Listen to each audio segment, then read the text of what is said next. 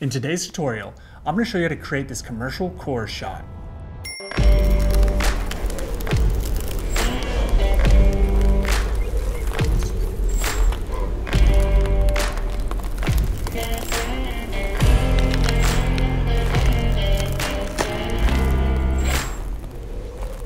Before I show you guys how to create the freezing effect, I'm going to run you guys through a little bit of the setup that we're working with today. I've chosen to do Coors because I think that's probably a great product. Not probably, it is a great product to use for this freezing effect. But I want to talk a little bit about the setup, and you don't have to do this. You can use the freezing effect in any kind of way that you want. You don't have to have set design, but if you really want to take your product shots to the next level, then you're going to want to implement some kind of set design. But this freezing effect that I'll show you in a little bit, you can do it anywhere. It doesn't have to be set up. You don't have to have fancy lights. You don't have to do anything, but I'm just going to show you guys a little bit more and a few little nuggets of knowledge of what I like to do for something like this.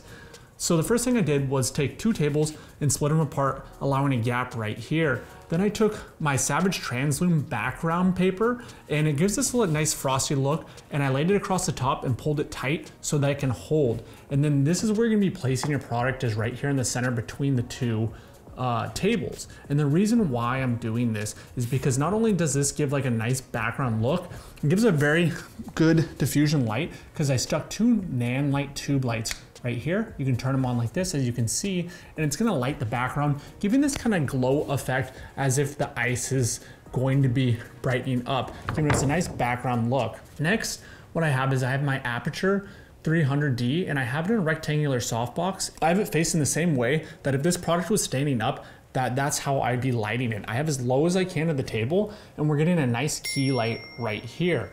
Then I have another Aperture 300D, and I have it with two diffusions. I have it by the 4x4 scrim and the other one. And what I'm doing is this is a little bit more dim than this one, which is giving us a kind of key cove light where we're going brighter, then darker, and then darkest on our fill side. And our fill side is just a bounce or beam board. Sorry, our fill side is just a beam board that I bought from Home Depot, and you rip off the thing and you get this nice white bounce right here.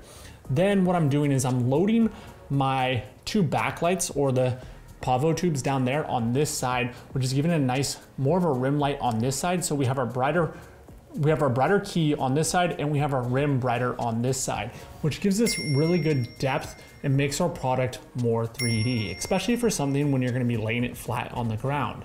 Now we're gonna start bringing in the different stuff to really add this all together, and then I'm gonna show you guys how to do the really cool frozen effect.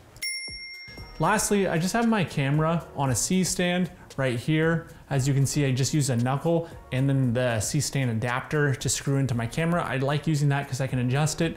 This creates a little bit of shakiness. There's a way to connect two C-stands together, but unfortunately, because of my diffusion over there, there's not just enough room to work. So I apologize if this looks a little cramped, but I really want to get a cool top-down shot. And we're just gonna probably in post use a digital push that I'll show you guys. Next, what we're gonna do is we're grabbing some gloves and we're gonna do a little bit of set design. And the way that I wanna really sell this effect, and again, you don't need to have all this stuff, but something that I wanna add to it just to make it pop a little bit more is I've bought a few bags of dry ice, and we're gonna place the dry ice around this so that it looks like different shelves of snow and give a very cold look to it.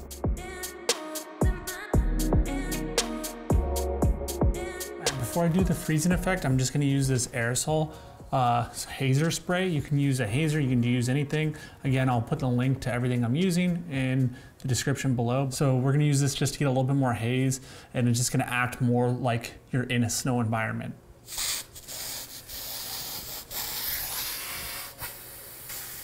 Our bottle's all set up. It's gonna be super easy to do. To create this effect of it freezing, all you have to do is take some of your computer duster spray, what you use to clean out your keyboards, flip it upside down, and just spray close onto the bottle. I recommend shooting it in slow motion just so you can get the growing effect. If not, you can shoot the other way and let it burn off or dry off. So I'm shooting at 120 frames right now, and then I'm just gonna spray it like this. Do not point this at yourself, do not inhale it. It's poisonous, so don't do that. But what I'm gonna do is just come across here, do a good, nice streak, and then we're good to go.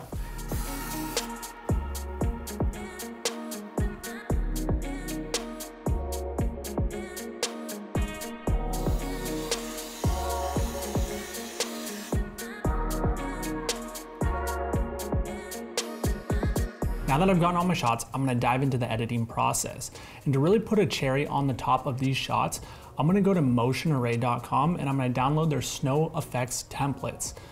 Motion Array is one of my favorite sites to get a bunch of different templates, from title templates to logo designs to graphic designs to pretty much anything that you're gonna wanna do to create or add any flair to your videos. And you guys know me, I barely ever sponsor products. Motion Array is one of my favorite things, and I've been using it long before I was ever one of their sponsors. So go check it out. You can check out all their cool templates and also get awesome pricing in my bio link below. Check out Motion Array. I hope that you guys enjoyed this cool technique that I came up with. It's a lot of fun, it's super simple. Again, you don't have to be as complex as I did with this.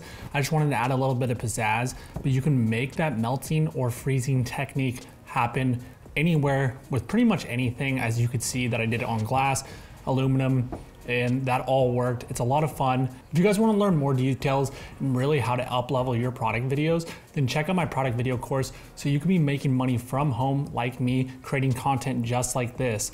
And I dive into so much more. The link to my product video course is in the bio below, so go check it out. Please comment, share, and like. Please comment, like, share, and subscribe. And until next time.